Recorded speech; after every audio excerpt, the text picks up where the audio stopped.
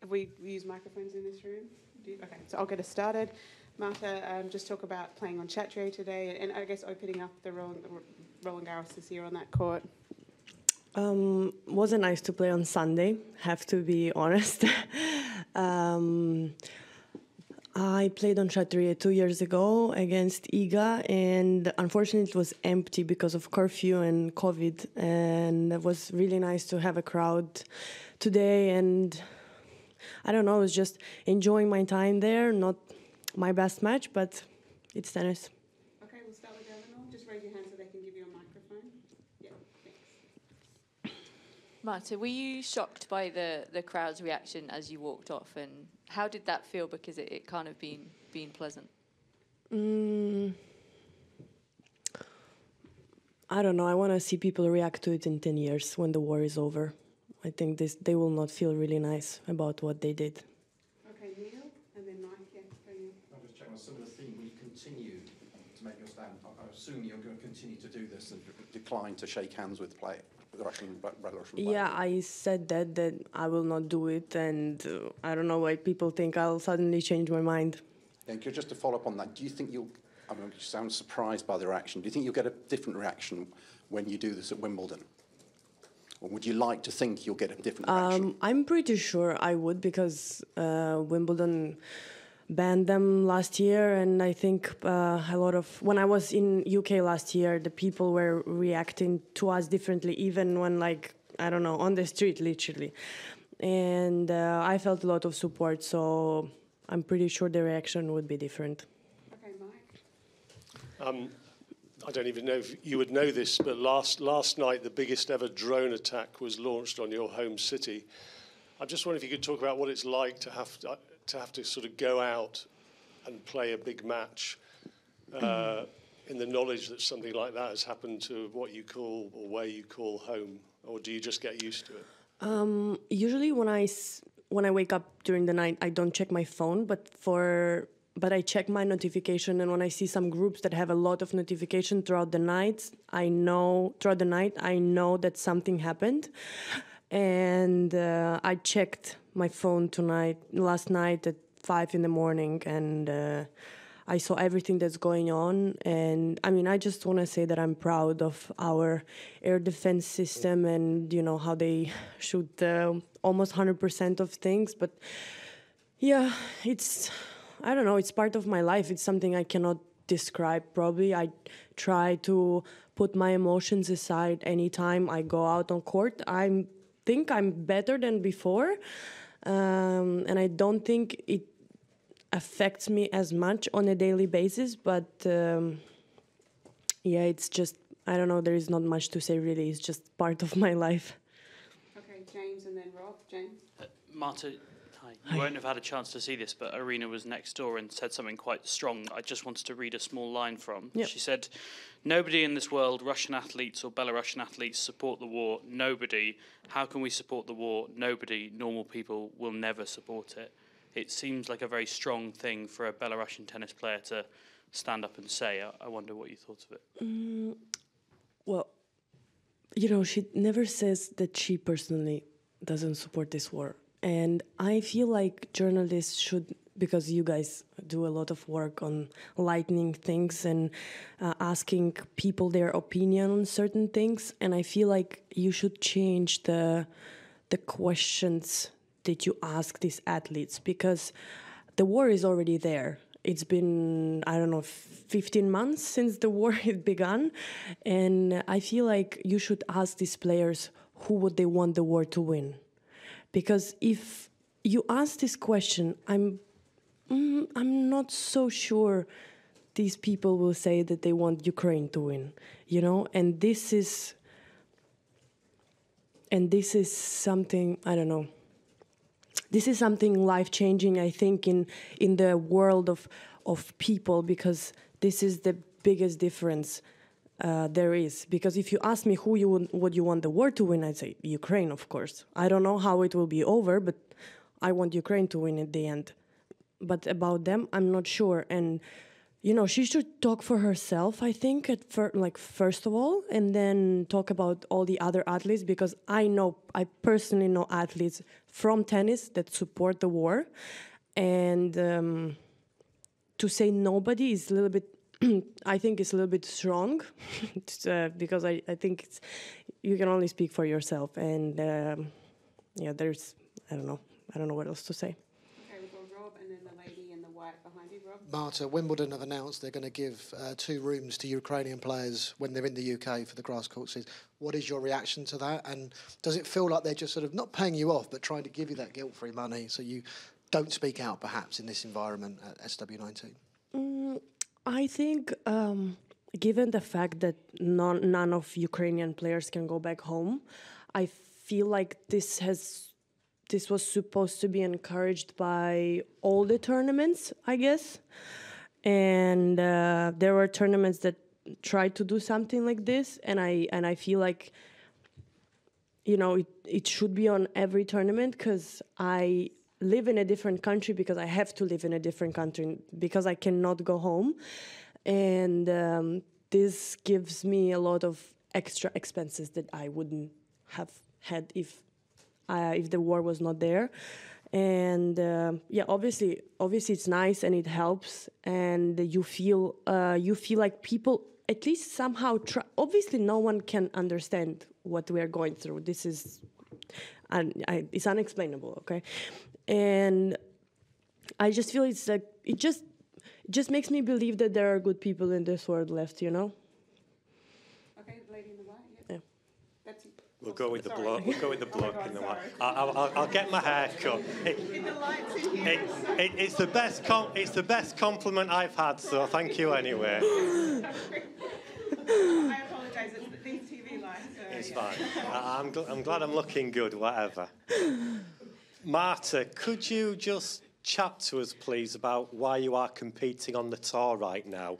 Is it just because you want to concentrate on your tennis, or do you also want to use it as a platform to explain what is going on in your life and in your country? I play tennis because I love tennis, and this is my job. I'm not gonna lie, it's paying off a lot of things in my life. And I cannot say that I'm bad at it. And I want to, this is something I do in life. If the war is there, I shouldn't stop my life because of it. I have to do something, because the moment you stop, I think it's over. And I don't know. I love tennis. Every time I go out on court, no matter who's on the other side of the net, I try to give my best. I try to test myself. I try to challenge myself and, become a better person. So I think this is why I do this. Okay, we've got time for 3 or 4 more. We'll go Bill, then Howard, then Sebastian, and finish with Tumani. Bill. And we do national language, okay? Do national language or no? It doesn't matter. You in English? Okay, well, you got a question at the end. So, Bill? Hi. Ultimately, in a war, only the leaders can continue it or call it off. But a war is a battle for minds and hearts. And Sabalenka, who's in a very difficult position, says in Indian Wells and here, I cannot stop the war. I'm sorry for her. Yeah. Do you think, in a way, though, that's not the issue, whether she can stop the war or not stop the war, but is whether a leader and role model chooses to speak out, or in a very, very difficult situation, or not to speak out? I don't know why it's a difficult situation for her. I just, since the beginning of the war, all of them have very difficult situation, and I don't understand what is difficult about it, She might be world number 1 after this tournament, and she's gonna be world number 1 in one of the most known sports in the world. And if you, if you check the statistics in Russia or Belarus who support the war or who don't, In Russia, there is 80% or 85 of people, or 85% of people who support this war. And, you know, just by speaking out, I think she can just send some message, because most of these people, they haven't even ever left the country. Like, you know how Russia and US are the biggest enemies ever. And there are people who never left Russia, and they say, oh, Russia should destroy US, you know, they're the biggest enemies of ours. But they've never even been there. They don't even know how people live there. Like I tell you, there is a big difference how people live in US and how people live in Russia. And someone like Aryna, who's traveling the world, who is, I don't know, she has a big platform of people who support her. I mean, I speak out about things and I see it, like, you know, New York Times, Washington Post, you know, so many, like CNN, BBC, you know, there's so many platforms that millions, billions of people in the world read. And just to reject her responsibility of having an opinion on the most important things in the world, I cannot respect that. You know, she said that that I hate her. I never said publicly nor privately nor to anyone that I hate Aryna Sabalenka or any of the players.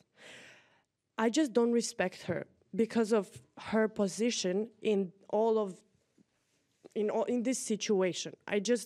Because the hate, as I said in the interview to Ukrainian publisher yesterday, hate or love, it's an emotion, okay? Like, people can love me, people can hate me, I don't care, as that's what she said, I don't care. I don't care either. But if someone doesn't respect me, then I don't feel nice, you know? Because respect is not an emotion. So I don't understand why she's in a difficult situation, honestly. I don't understand. Okay, can you pass to Howard, please? And then we'll do Sebastian, Shimani, and the lady. Hi, Marta. When was the last time you were in Ukraine? What is your family situation like there now? And where is it that you are living now? I was in Ukraine end of March after Miami, because I had to go there to do a lot of documentation for my foundation that I started. And I'm currently in Monaco, and my mom and my little sister, they live close by, and my dad and my grandpa are in Kiev. Okay, Sebastian, raise your hand so they know to get the microphone to you. Marta, what does it mean for you to win the war? Kick them out of the Ukraine, include Crimea Island, or it's crazy, but going to Moscow, or what does it mean for you to win the war? I think to win the war is to kick them out to the borders before 2014. And the most important thing is to not let them back in ever again. I don't think people have an idea of going all the way to the Moscow. I mean, I don't think we're interested really. You know, we have to keep up with what we have, you know, not getting more and leaving behind what we have. So I think there's a long way to go, but this is, I think, what we are all thinking. Okay, could you pass the microphone to Shimani? Hi, Marta. First of all, just curious if you've ever, like today, have you ever felt hostility from, you know, outside of the locker room from people, you know, when making statements or, you know, not shaking? Have I ever felt what? Hostility, like, you know, the crowd doing today. Have you ever felt that before? Like a negative reaction? Yeah. Oh, okay. Of the people or from the players? Just from people in general, being Ukraine and things like that. And the second question, sorry.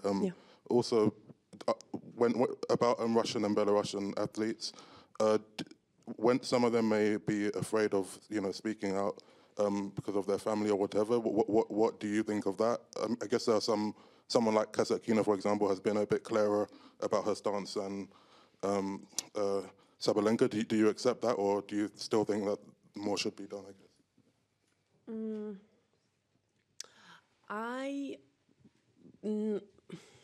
I don't know. I feel like people support me in the different tournaments. and I just want to, to show my best and to play tennis and come people to support me playing tennis when I play tennis. And what happened today, I have to say I didn't expect it. I did not, but I have no reaction to it. People should be honestly embarrassed, but this is not my call. And I don't know, I feel fine. On the social media, after my statements, I have a lot of negative reactions, but I deleted almost all social media from my phone. I don't read anything. I close the comments, and I don't want to, honestly, I'm full of this shit that people say, like it doesn't make sense. So I just skip that. And about Sabalenka and Kasatkina, well, I think Kasatkina made her statement and she's not going back to Russia, and that's her choice. And that I can see that she gave up something that's important for her to I don't know how to say it, to stay on the side of the truth and of the kindness and love, I think. And I don't know what other players are afraid of. I mean, I go back to Ukraine where I can die any second from drones or missiles or whatever it is. And I try to go back there as much as I can. I just don't have time for it, really. And what are they afraid of? Honestly, most of the players there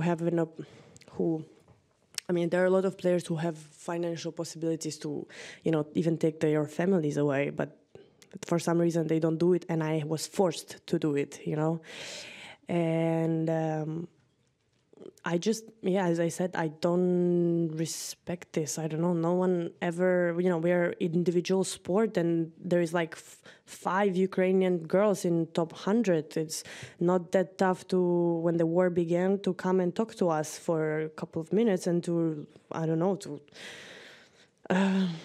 say anything. But it was just mouth shut, eyes in the ground, and they walk and they don't say anything. So I don't understand. I mean, I see these players every single week in the locker room, and they don't have the audacity to come up and talk to me for 15 months already. I mean, I'm not sure if they will now. I will look okay. Like, I will accept it, because it's been a lot of time already since the war began.